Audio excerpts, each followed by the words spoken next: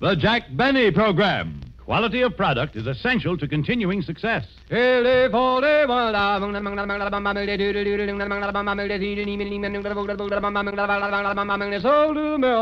Lucky Strike means fine tobacco. So round, so firm, so fully packed, so free and easy on the draw. LSMFT, LSMFT, LSMFT. Sure thing. That's right. Lucky Strike means fine tobacco, so round, so firm, so fully packed, so free and easy on the draw. At 45, sold American. Certainly, it takes fine tobacco to make a fine cigarette. And independent tobacco experts present at the auctions can see the makers of Lucky Strike consistently select and buy the finer, the lighter, the naturally milder Lucky Strike tobacco. Yes, Lucky Strike means fine tobacco.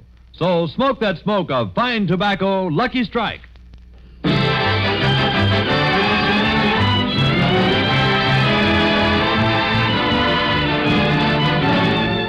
Lucky Strike program, starring Jack Benny with Mary Livingston, Phil Harris, Rochester, Larry Stevens, and yours truly, Don Wilson.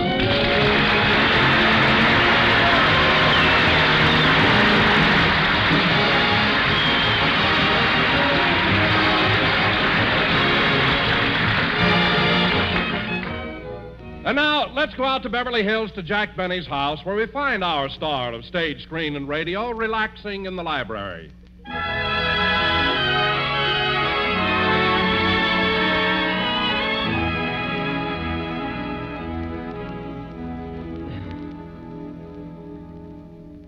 Gee, it's nice to have a few hours to yourself with nothing to do.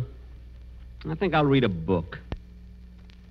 See, there's some good ones on this shelf here. Here's one. Gertrude Eichelberger, Girl Plumber. Oh, I read that one. Gosh, it was touching.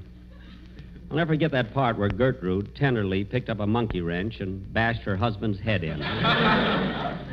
But he had it coming to him. Imagine heating his beer with her soldering iron.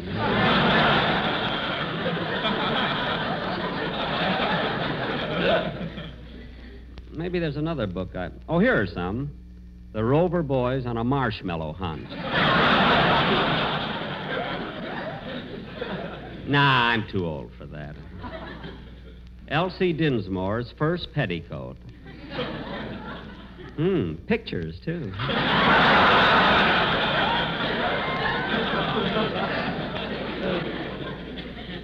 Nah, I'm too old for that. Forever Amber. Nah, I'm...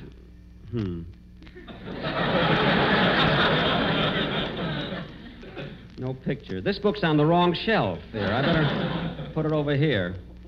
Wait a minute, there's a book missing. Oh, yes, I remember. Ronald Coleman took that one 2 weeks ago.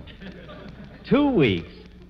Say, that little book is going to pay for itself in no time.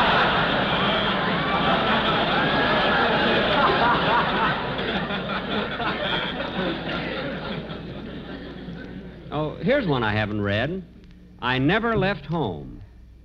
Must be by one of those new French authors. Bob Hope. Well, I'm not in the mood now, so maybe I'll... Say, here's a book I never saw before. Let's see. My Diary by Rochester Van Jones. Oh, what do you know? It's Rochester's diary. I think I'll take a look and see if... No, I better not. Oh, I'll just read a little bit. It can't hurt. Dear Diary, I take my pen in hand to tell you the little secrets that dwell in my heart. Isn't that cute? Let me see. March 8th. Dear Diary, last night I went to another meeting of the Central Avenue Roll Out the Barrel and Dice Club. I told Mr. Benny I was going to a lecture on meteorological phenomena. A lecture on meteorological phenomena. Look how he spelled lecture.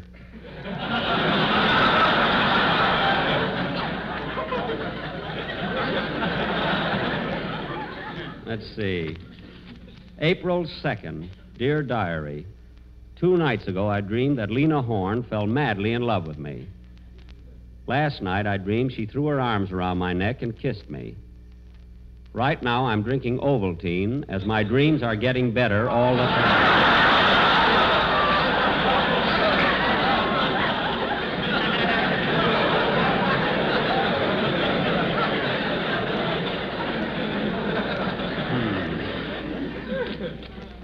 April 5th. Dear Diary, Mr. Benny is one of the kindest, most considerate, most generous bosses I ever had. Well, and he never gets mad when I ask him for a raise. I know this because I've asked him thousands of times. Well, I've always believed in free speech. I guess I've read enough of Rochester. Wow! Look at the list of girls' names and phone numbers he's got on the last page. Flossie Brown, Jefferson, 2957. Ethel, John... Boss! Oh, here he comes. I better jump up on the table and put his diary on the top shelf. Now, he'll never suspect that I've read... Hello, boss. What are you doing up on the table? Huh?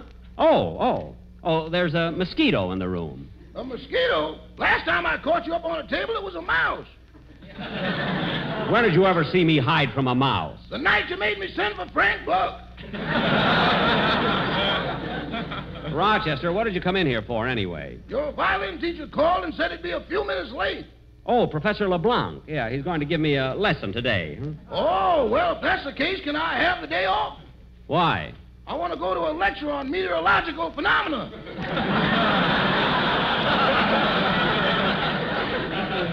Rochester, you've been there once. Well, this time I'm going to try to get even.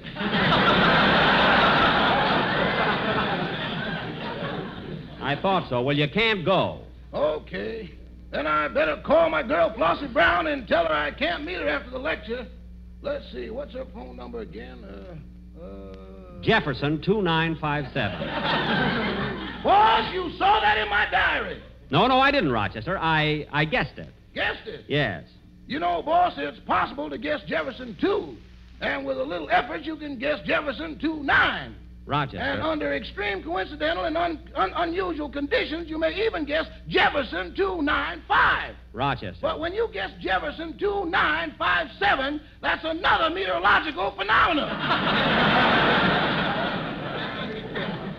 All right, Rochester. I accidentally came across your diary. And by the way, thanks for saying all those nice things about me. You're absolutely right. I don't mind how many times you ask for a raise. You can ask me for a raise any time you want. I know, boss, I know, but repetition ain't doing for me what it's doing for LSMFT.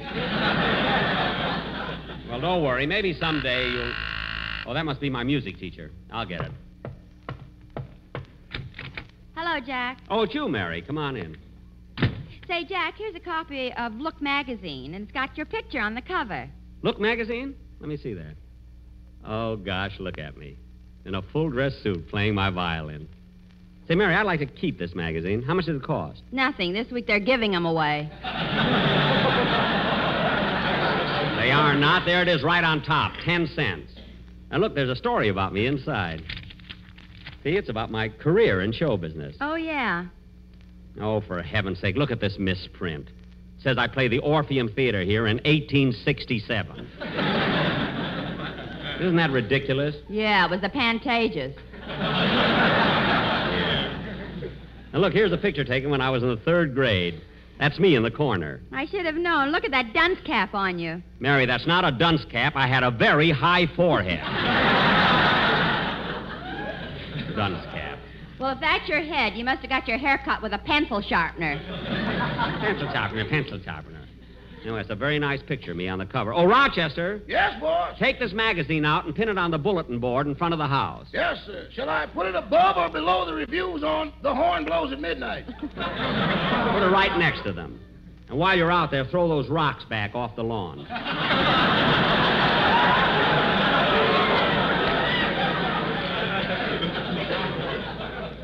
Jealous bunch of actors there. Oh, Mr. Benny, I meant to tell you, your music teacher, Professor LeBlanc, is waiting for you in the den. Professor LeBlanc? I didn't hear him come in. Say, Jack, is that the same violin teacher you had last year? No, Mary. He gave me 3 lessons and was drafted. Boss, he gave you 3 lessons and enlisted. Never mind. Mary, I got to go in the den and take my violin lesson. See you later. Ya-da-da-da-dum, da-dum, da-dum. That's funny.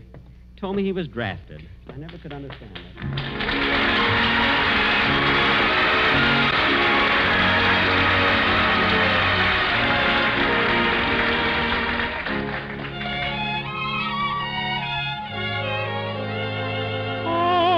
Mockingbird was whistling a sentimental tune, and I didn't know enough to come in out of the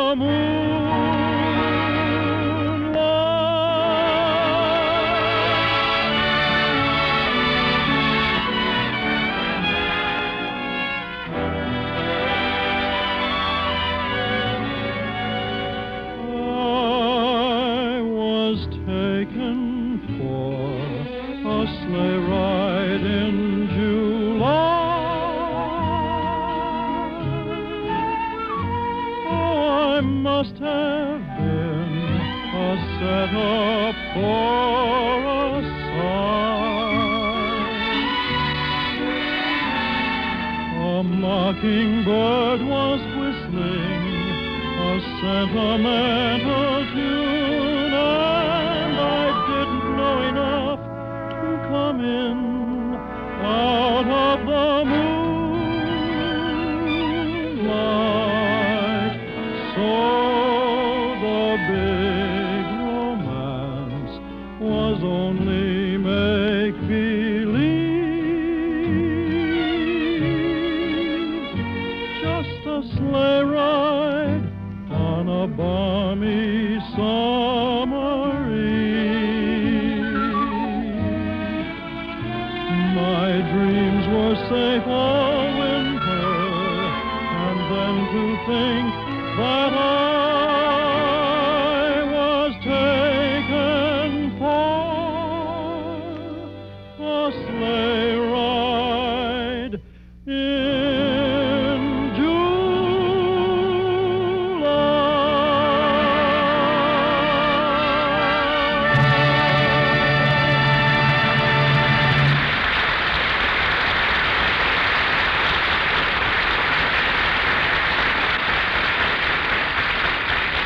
That was Larry Stevens singing Sleigh Ride in July. And now back to Jack Benny's house, where we find Jack taking violin lessons.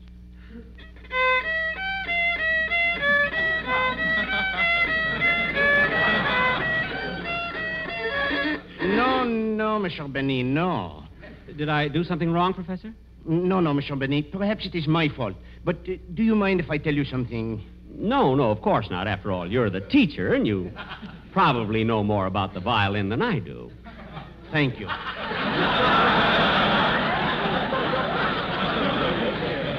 Now, Monsieur Benny, you are holding in your hand a very delicate instrument. Uh-huh. The music from the violin is like the singing of the angels, like the murmur of the breeze, like the rippling of the brook. Now, play.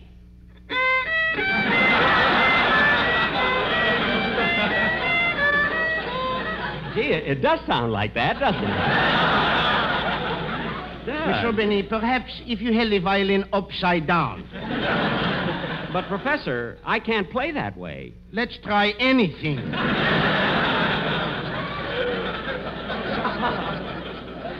But, Professor, I don't think I'm good enough to do tricks yet. Very well. We will try it again. And this time, I will help you. I will count off. Okay. Ready? 1, 2.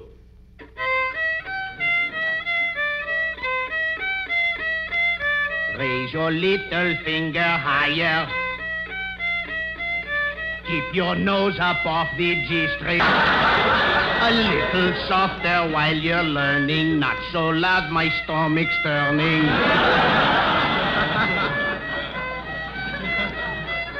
Hold your bow so strokes are littler. They should make you play for Hitler.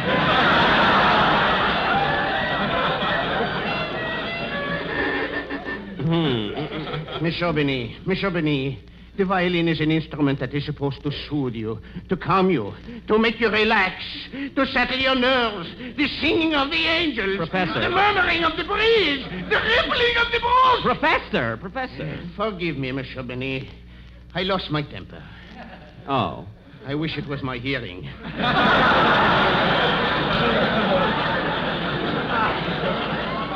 What? Never mind. We will proceed with the next lesson. Intermezzo. Intermezzo. That's what I like, that classical stuff. Proceed, please. Thank you.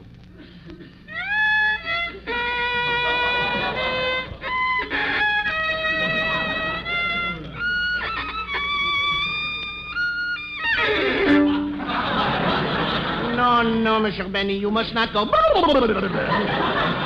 You must go deedle, deedle, deedle, deedle, deedle, deedle, deedle. Oh, I see what you mean.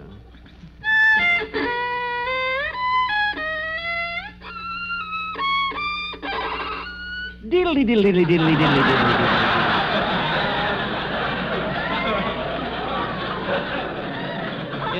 Is that what you want?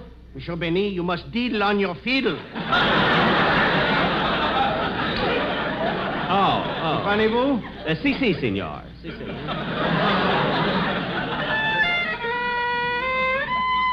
Hiya, Jackson, what are you doing with that? Oh, no, it's spring, Jackson. The little birdies can't take that. Phil, stop butting in. I'm taking a violin lesson. Well, who's the character with the silly mustache? Phil, please. I am Professor André Leblanc, Monsieur Benny's music teacher. Hi, Andy. What do you hear from Petrilla?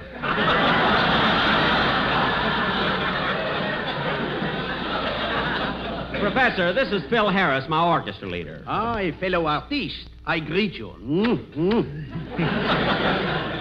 Funny, you didn't do that when I came in. Well, it's just a French greeting, Jackson. They do that all the time. Oh, well, Phil, sit down while I finish my lesson, will you? Okay. Now, Monsieur Benny, continue with intermezzo.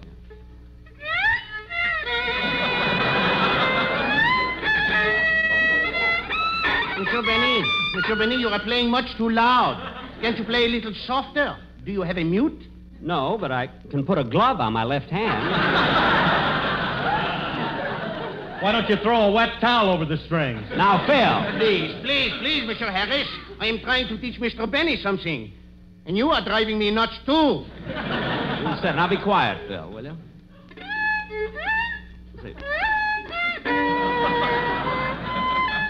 Holy smoke, to think a cat had to die for this. Boy! Now what? There was a phone call for you. For me? Yeah, it was a complaint that you're playing too loud and it's very disturbing. Who phoned? One of the neighbors? No, the San Francisco conference.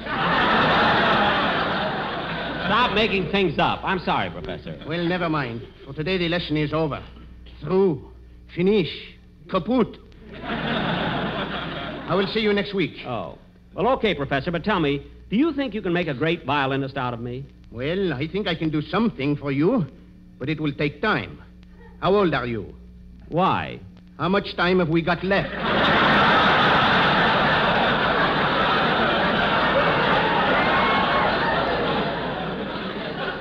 Now, wait a minute, Professor.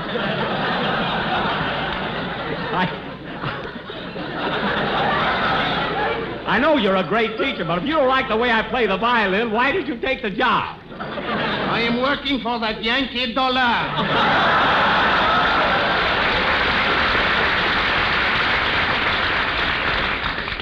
Oh. Well, you ain't gonna get it around here.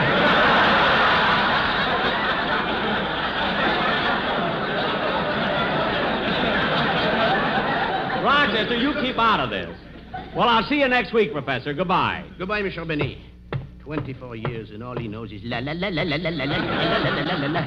Hey, if I wasn't so hungry, I wouldn't come back.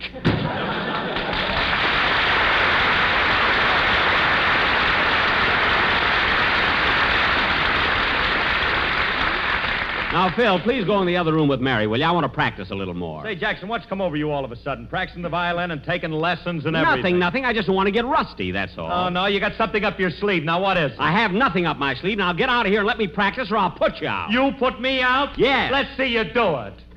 Okay, Jackson, I'll go quiet.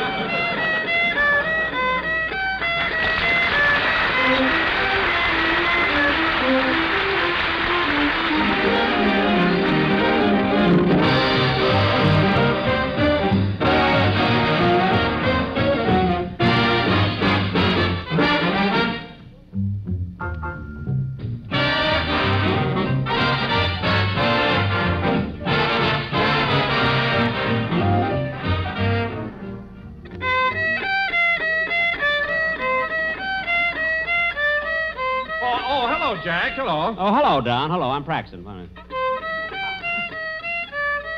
and 2 and 3 and 4. I will practice this some more. You are getting better, Jack. Oh, Lucky Strike means fine tobacco. Don, let me practice. 1 and 2 and 3 Don. and 4, so free and easy on the drawer. Don, let me practice this. Will you cut it out? Lucky Strikes, they are for me, and so is LSMFT. Don, I'm practicing. Now, Don, why don't you... Oh, my goodness, look what time it is. Hey, kids, I got to be leaving. I've got an appointment. Where are you going, Jack? Oh, just out for a little walk. I'll be back. I knew you had something up your sleeve. I haven't got anything up my sleeve. Can't a man have an appointment? I got to run along. I'll see you later. Well, what are you taking your violin with you for? I'm taking it by the music store to have it fixed. Now, so long, fellas. I'll see you later. Say, Phil, it's been quite a while. I wonder where he went. Well, I don't know, Don, I'm sure. And he took his violin with him. Do you believe what he said about taking it by the music store to have it fixed? Now, the way he plays that thing, how could he tell if it was busted? Yeah, I guess you're right. Maybe he had an appointment with his dentist. No, he could have sent those. Yeah. Very good. Well, I guess we'll just have to wait till he gets home. Yeah, would you like to play some gin rummy, Mary? No, I don't think so. I'm a little tired of gin. How'd you like to shoot little craps, kid? Oh, don't be silly, Phil. Let's listen to the radio. Okay, I'll turn it on. And now, ladies, once again, I bring you the latest news on rationing. On August 1st, a new shoe stamp becomes valid. This stamp should not be confused with stamps X, Y, and G, which become valid August 5th, whereas the new shoe stamp becomes valid August 1st, which is 2 days after stamps M, L, and O expire. This leaves you stamps H, I, and W, which are blue, and are not to be confused with the red stamps, which are Q, R, and J. These stamps are to be used to buy, but then your grocer doesn't have any, and they will no doubt expire before he gets some. However, your red stamps, which are called meat stamps, should be used to purchase butter in limited quantities, unless you prefer margarine, in which case you use stamps C, H, and E, which become valid after A, D, and Y become void before F, T, and H become valid. Now, ladies, if you have copied this information down and understand it, please send it to me, as I am all balled up.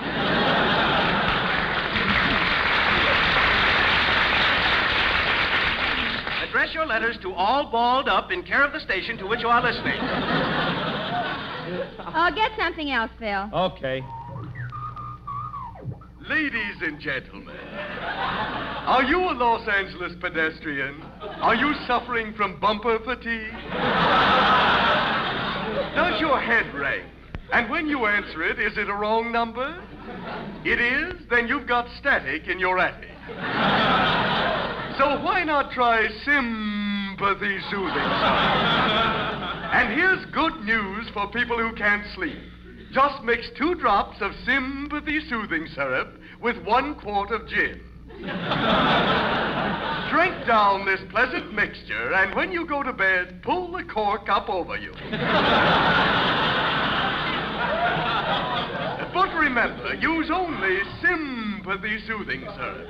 Sympathy spelled backwards is Yatapamis. Y-H-T-A-P-M-Y-S. Yit, Yatapamis, yit, Yatapamis, yit, Yatapamis, drives your blues away.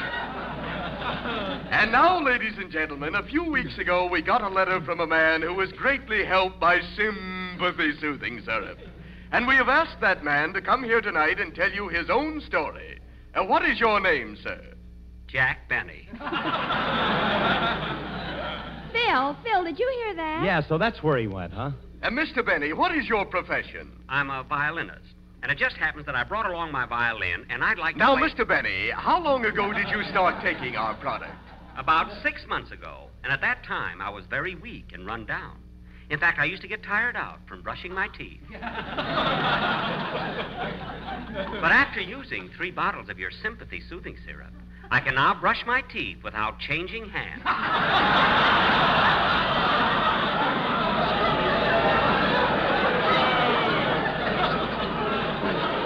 And now, I'd like to play and gentlemen, 6 months ago, this man was an emaciated, dried-up little weakling. Look, A sickly, scrawny nincompoop. Look, I wasn't A anything... hollow shell without ambition or courage. A spineless little jerk. Now, wait a minute. But I wish you could see him now, standing here straight and tall, the bloom of health in his cheeks, and his body bulging with muscles. Me? Yes, ladies and gentlemen, this man who 6 months ago was a sickly, scrawny That's little... enough already. Please let me play my Mr. violin. Benny, we want to thank you for coming up here tonight and hope you will continue to enjoy such excellent health. Thank you, Mr. Sympathy. Now, I have a little selection that I'd That like... concludes the interview. And now, ladies and gentlemen, a word on behalf of my... Tonight, folks, I'm going to play... Get away from that microphone! It's a very short number. Will you please stop? I have a commercial to do. But you told me if I came up here, I could play. I did not. Now, here, take this bottle of sympathy soothing syrup and go. You promised me the large size. I promise you nothing. Ladies and gentlemen, do you suffer from...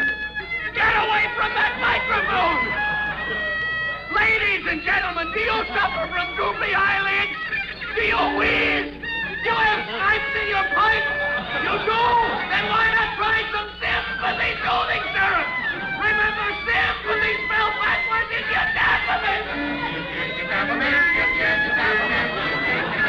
Drive your blues away.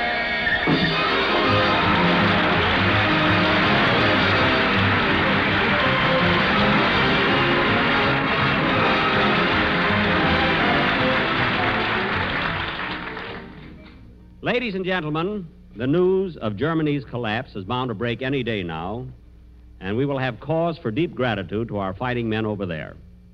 But for thousands of other fighters in the Pacific, VE Day will be simply another day on which to fight, perhaps on which to die. The news of their comrades' victory in Europe will naturally raise their spirits. But we here at home can show our thanks by continuing our home front efforts for the victory yet to be won in the Pacific. We can prove to them that we will celebrate Germany's surrender by rededicating ourselves to the support of all wartime activities and giving them all we have for an early defeat of Japan. Thank you. Jack will be back in just a minute, but first, here's my good friend L.A. Speed Riggs. Quality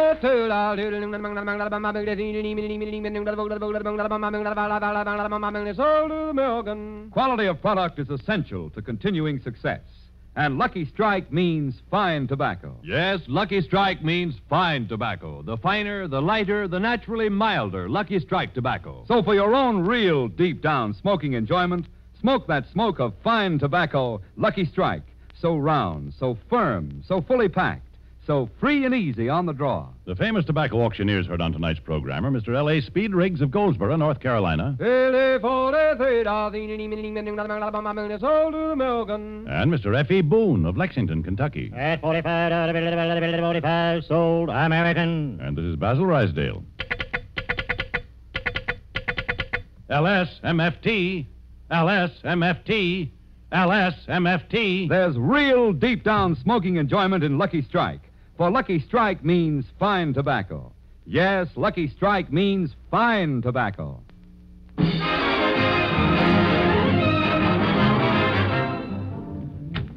Hey, kids, I'm back. Where were you, Jack? Yeah, Jackson, what was the big secret? Well, if you must know, I made a guest appearance on a very high-class program. You did? Yes, and kids, I want to tell you that I was absolutely a sensation. I played a violin solo. They made me take 4 encores. Imagine 4 encores. Jack, What? we heard that program. Oh. Wasn't it lousy? Good night, This is the National Broadcasting Company.